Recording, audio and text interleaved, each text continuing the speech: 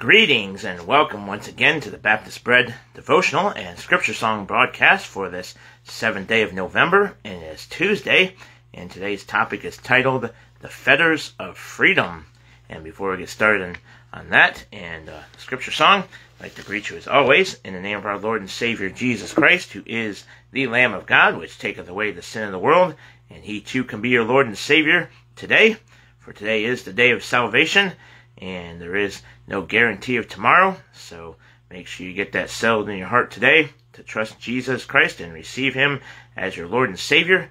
And that's very important that you know you're going to go spend eternity, and you certainly don't want to die in your sin, and Jesus doesn't want to have you perish and die and end up in hellfire. He wants to save your soul, so if you put your faith and trust in Him today and believe on His death, burial, and resurrection, He will wash away all your sin and give you eternal life.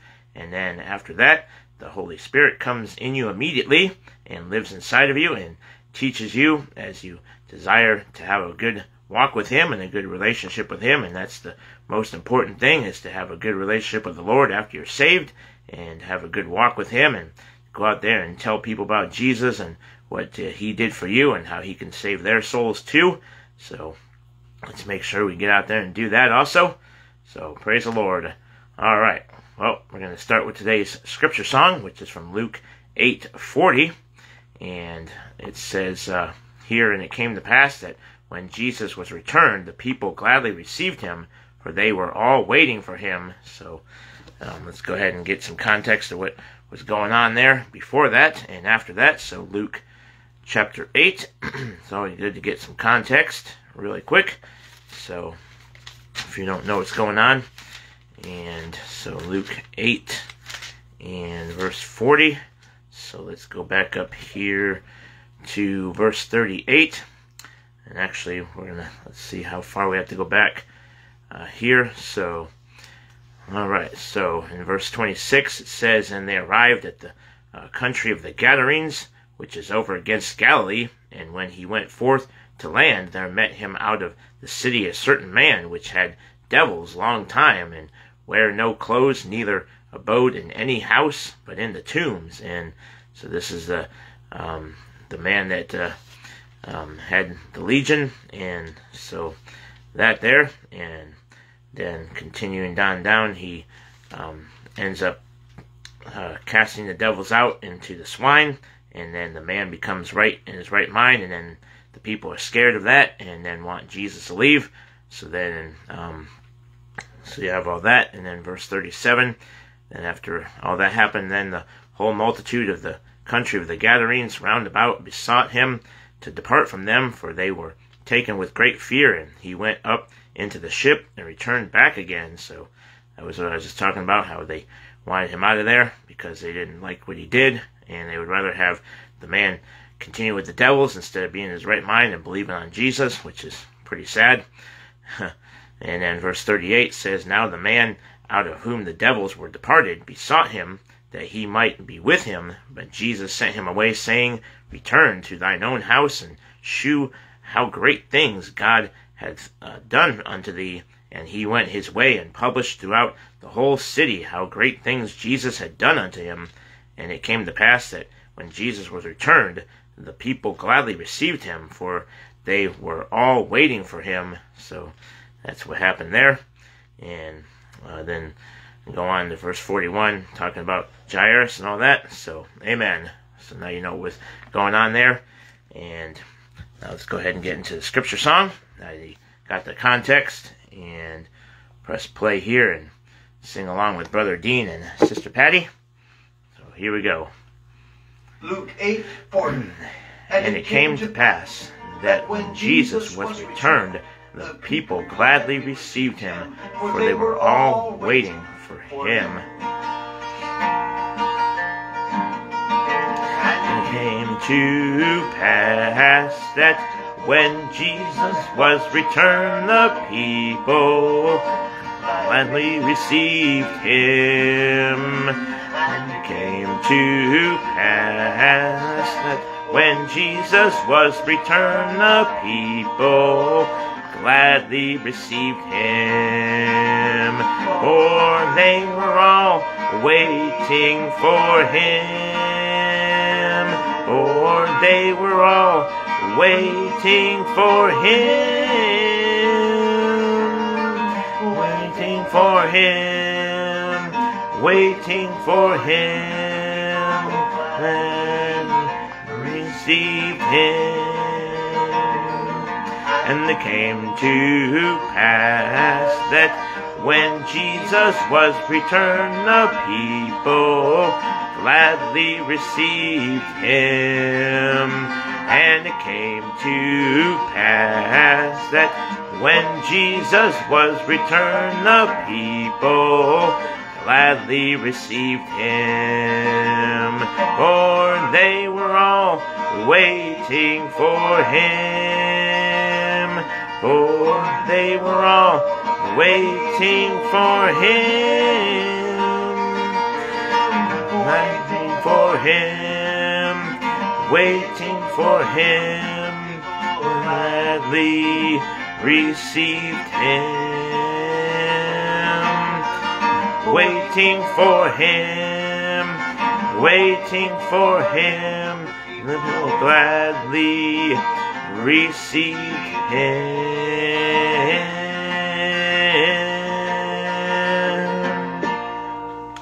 Amen. So, hope that we're gladly receiving Jesus like these people were and waiting for him, because one day he will return. Amen. So, put that aside and sing those scripture songs again towards the end of the broadcast. But now it's time to get into today's topic for November 7th, Tuesday, 2023, titled The Fetters of Freedom. So let me read you the passage here really quick from 1 Corinthians 9:19. And it says here, "For though I be free from all men, yet have I made myself servant unto all, that I may gain the more." And that's Paul speaking there in 1 Corinthians 9:19. And I encourage you to read all of that on your own time. And so today's author is C.S. That would be the initials for Chris Staub. And he is pastor of Silvery Lane Baptist Church in Dearborn Heights, Michigan. So let me read you what he wrote here on this topic, the Fetters of Freedom. He writes here, "There was a high school history class in Luzerne County," that's Luzerne, Luzerne County, Pennsylvania, "that conducted an experiment. The teacher had the students go to public places with a copy of the Declaration of Independence to see how many signatures they could get. Out of nearly 600 people, they were able to get only 143 signatures. Many said they believed it but refused to sign. Only 44 recognized it as the famed document." That's probably even less now than when this was first done back then. And continuing on, it says there were 56 men who fettered their lives when they signed their names to the document that ended with these words, "With a firm reliance on the protection of divine providence, we mutually pledge to each other our lives, our fortunes, and our sacred honor." Of these courageous signers, 5 were captured by the British and tortured before their death. 12 had their homes ransacked and burned. 2 lost sons. 2 other sons were captured. 9 died of their wounds. None of them resonated their signatures. Praise the Lord. So, didn't realize all that happened after that, but good to know history.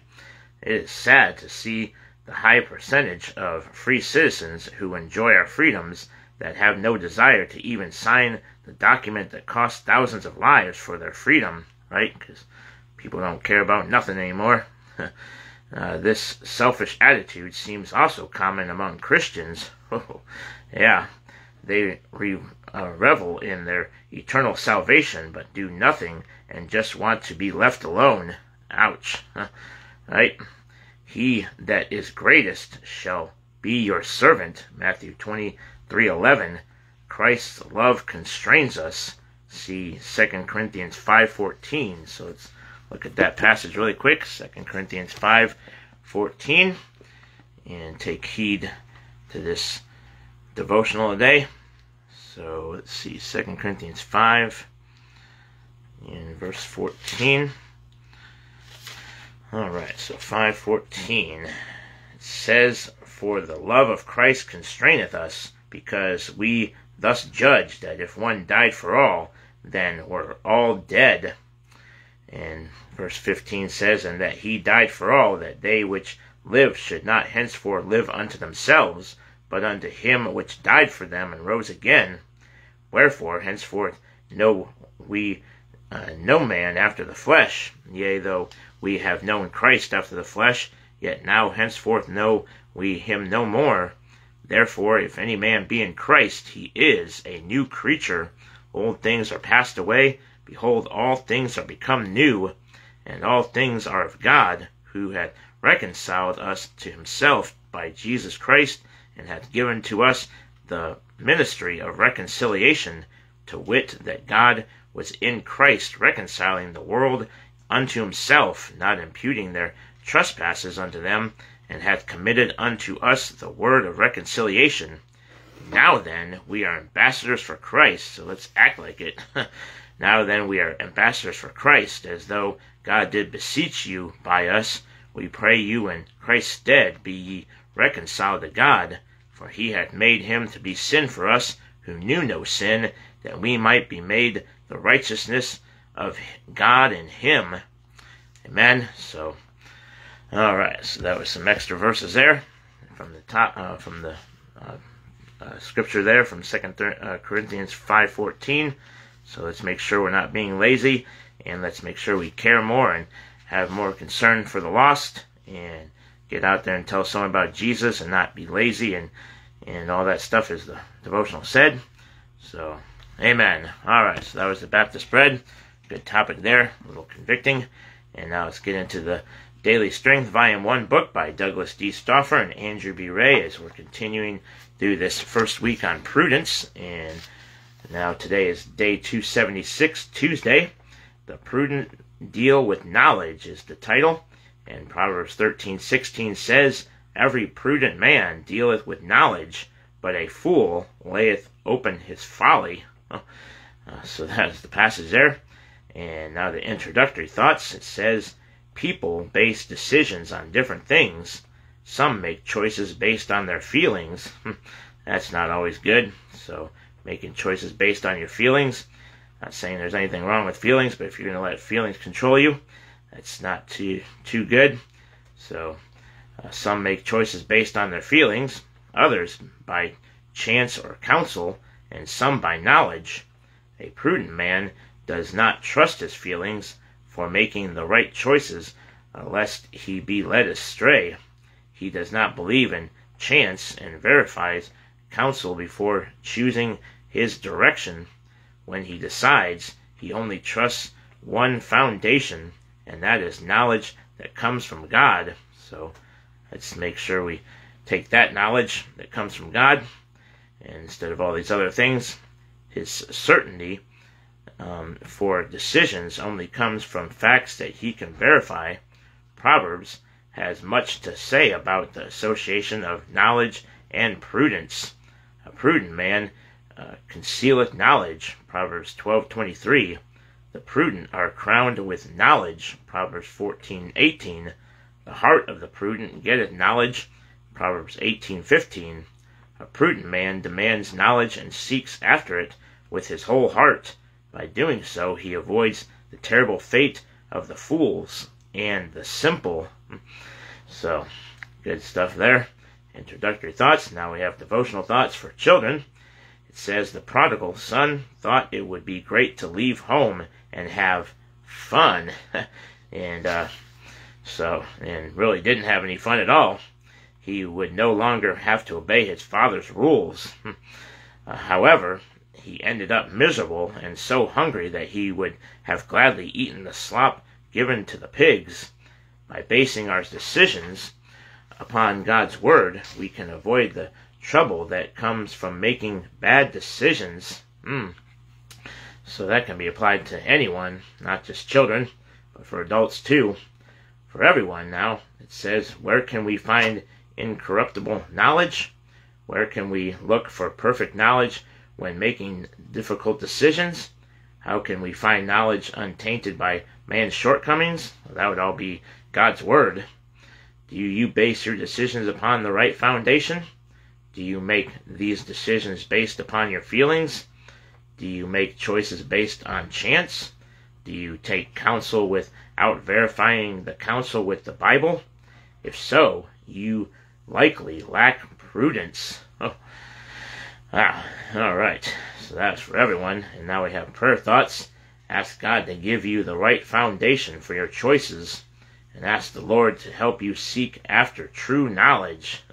And then the song is titled The Dear Old Book, or The Dear Old Bible, and couldn't find this hymn in the hymn book, and so I found one that was kind of titled the same way, so maybe that was the hymn, and he just had it titled differently in the book. But most of these are in the hymn book already, but I've run across a few that weren't, but are titled differently. So now let's go ahead and put that aside and get into the hymn singing today, which both of these hymns are unfamiliar to me, so I will play you the instrumental and then read you the stanzas, so there'll be no real singing for that, so you'll probably be happy about that, so, because I'm not a very good singer here anyway. But go ahead and listen to these two samplings here. And the first one from the hymn book is 551, another one of these Aspiration of the Saint hymns, a psalm, and it's titled God of the Morning, at whose voice. And this is written by Isaac Watts, who lived from 1674 to 1748, and then Timothy R. Matthews, 1826 to 1910. So no story for this one, 6 stanzas here. So I'll press play and we'll listen to it and then go from there. So here we go.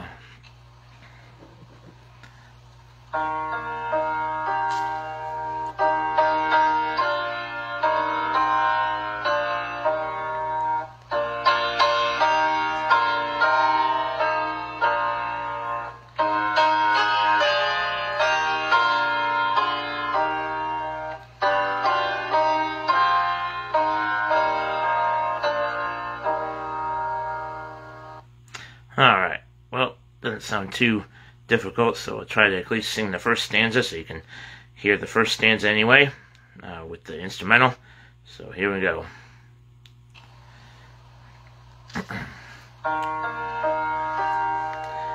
God of the morning, at whose voice the cheerful sun makes haste to rise, and like a bridegroom doth rejoice to run his journey through the skies. Amen. Alright, so that's the first stanza there with the instrumental, and I'll just read the rest of these here. So stanza 2 says, from the fair chambers of the east the circuit of his race begins, and without weariness or rest round the whole earth he flies and shines. Oh, like the sun may I fulfill the appointed duties of the day, with ready mind and active will march on and keep my heavenly way. But I shall rove and lose the race, if God my Son should disappear, and leave me in this world's wild maze, to follow every wandering star.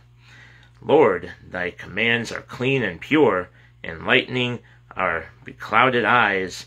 Thy threatenings just, thy promise sure, thy gospel makes the simple wise. Give me thy counsels for my guide, and then receive me to thy bliss. All my desires and hopes beside are faint and cold compared with this. So that is the first hymn there, and now let me give you the references and we'll move on to the second hymn. So stanza 1 we have Psalm 19, 1-4, and then Psalm 19, 5, and then stanza 2 is Psalm 19, 6, and then stanza 3 we have Hebrews 12, 1 and Philippians 2:13. Stanza 4 is Hebrews 12:2. And then stanza 5 is Psalm 19:7 through 9. And then stanza 6 is Psalm 19:11. So most of these come from Psalm 19 and Hebrews 12. So, and then Philippians 2:13. So that's the first hymn there. And now we're going to go all the way back towards the front of the book here. I marked it. So this one is the second one here. And let me go here and get this.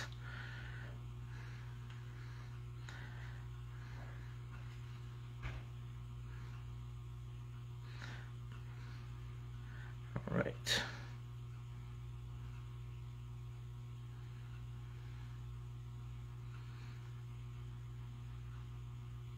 Sorry about that.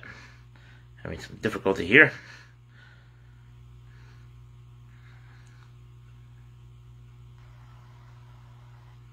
Alright, so this second hymn, like I said, it was titled The Dear Old Bible in the devotional book there, but I didn't find that particular one, so we'll do this one. Not sure if this is the same one as that one that was listed in the book, but this is titled The Dear Volume of Thy Book, hymn 180, and this is the inspiration of the scriptures, a spiritual song. Another one by Isaac Watts, 1674 to 1748, and then from Templi Carmenia, 1824. So 4 stanzas here, so I'll press play and let you listen to this one, and then read you the stanzas here. So here we go.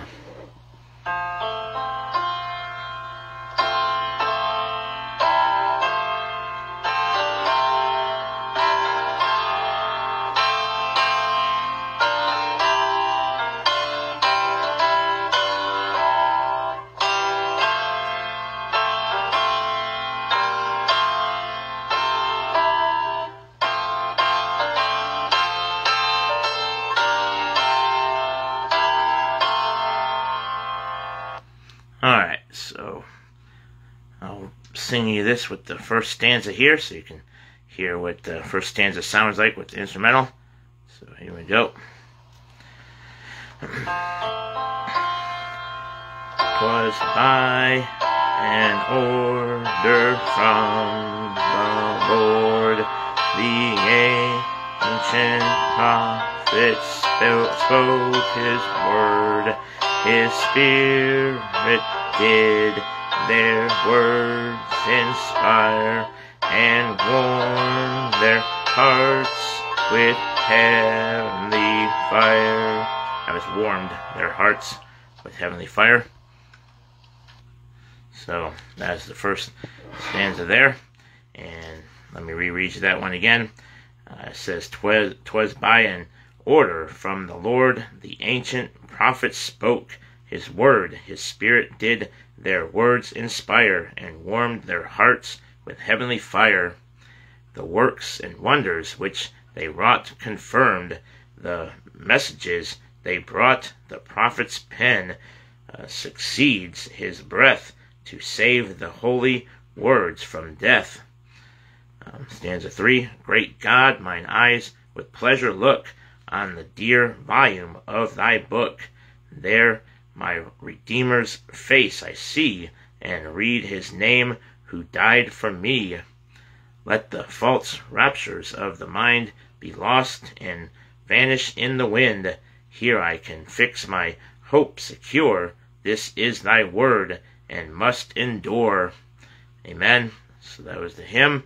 And now the references here. We have stanza 1 is 2 Peter 1:21, and then stanza 2 is Mark 16:20, and Jeremiah 36:1 through 8, and then stanza 3 is Psalm 119:140, and Psalm 46 6 through 8, and then Hebrews 10:5 through 9, and then stanza 4 is Philippians 4:8 through 9. And then 1 Peter 1:25. So that is the end of the second hymn there. And now I'll go back and put this aside for right now and then give you the hymn for tomorrow here in a few minutes. Now it's time to get into the scripture songs again, and then wrap it up after that. So, alright, so yesterday was the 6th, and Luke 4:18 through 19 was the scripture song. So, here we go. Luke 4:18 through 19. The Spirit of the Lord is upon me, because He hath anointed me to preach the gospel to the poor. He hath sent me to heal the brokenhearted, to preach deliverance to the captives, and recovering of sight to the blind, to set at liberty them that are bruised, to preach the acceptable year of the Lord. That's Jesus speaking there. The Spirit of the Lord is upon me, because He hath anointed me to preach the gospel to the poor. He sent me to heal the brokenhearted, to preach deliverance to the captives, and recovering of sight to the blind, to set at liberty them that are bruised, to preach the acceptable year of the Lord. The Spirit of the Lord is upon me. He hath anointed me to preach the gospel to the poor. He has sent me to heal the brokenhearted, to preach deliverance to the captives, and recovering of sight to the blind, to set at liberty them that are bruised, to preach the acceptable year of the Lord. To preach the gospel to the poor, to preach deliverance to the captives, to preach the acceptable year of the Lord. To preach the gospel to the poor, to preach deliverance to the captives, to preach the acceptable year of the Lord. Amen. Now Luke 8:40. Luke 8:40. And it came to pass that when Jesus was returned, the people gladly received him, for they were all waiting for him. And it came to pass that when Jesus was returned, the people gladly received him. And it came to pass that when Jesus was returned, the people gladly received him, for they were all waiting for him, for they were all waiting for him, waiting for him, waiting for him. The people gladly received him.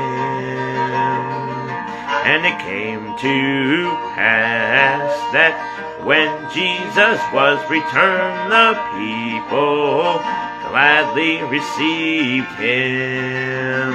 And it came to pass that when Jesus was returned, the people gladly received him, for they were all waiting for him, for they were all waiting for him, waiting for him, waiting for him. The people gladly received him, waiting for him, waiting for him. The people gladly received him.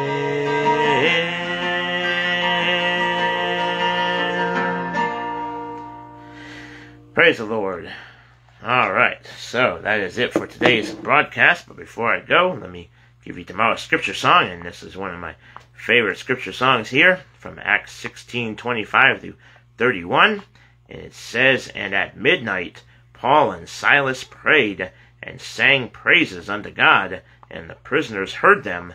And suddenly there was a great earthquake, so that the foundations of the prison were shaken, and immediately all the doors were opened, and everyone's bands were loosed.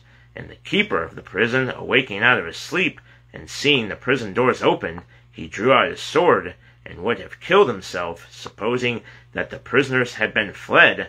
But Paul cried with a loud voice, saying, Do thyself no harm, for we are all here. Then he called for a light, and sprang in, and came trembling, and fell down before Paul and Silas, and brought them out, and said, Sirs, what must I do to be saved? And they said, Believe on the Lord Jesus Christ, and thou shalt be saved, and thy house." Amen.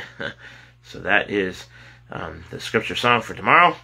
And then the topic for the Baptist bread for tomorrow would be titled, Are You a Fleshly Leech? So that ought to be an interesting topic there. So are you a fleshly leech? Proverbs 30 verse 15 is the passage. And so I believe the author tomorrow, PH, that's the initials for Paul Heaton. So he will be the author for tomorrow. And that's from the Baptist Bread. So that's that. And then the Daily Strength Volume 1 book, as we continue on through this topic of prudence. Tomorrow is a church night, so no devotional, but there is a scripture verse here from Hosea 14:9. So I'll read you that scripture verse tomorrow, and then do some fight-on stories.